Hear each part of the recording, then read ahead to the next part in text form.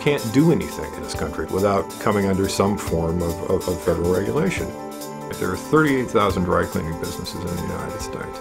85% of them are family-owned. There are 120 separate federal regulations dealing with the treatment of one dry cleaning chemical. You stack that up on one side and the notion that ignorance of the law is no excuse on the other, and you have the makings of a problem. Law belongs to the people. It doesn't just govern the people.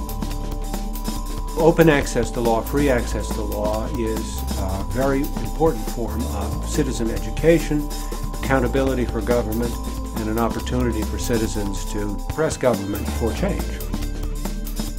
So the idea of open access to law is that anybody should be able to get to primary legal material and hopefully some understanding of it without fee. Everybody needs access to this.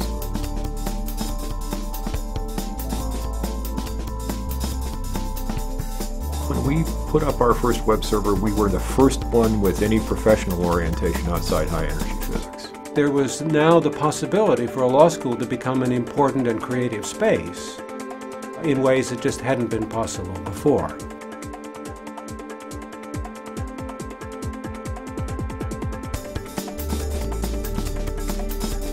We were free to experiment in any way we saw fit, and so we did.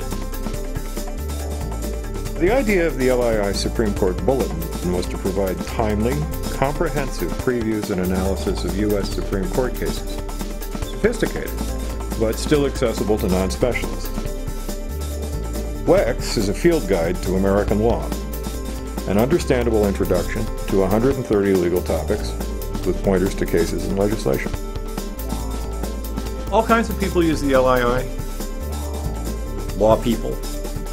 People who are having some kind of episodic, traumatic encounter with the legal system. The most interesting are the people who make continuous use of law in some professional setting, but are not lawyers.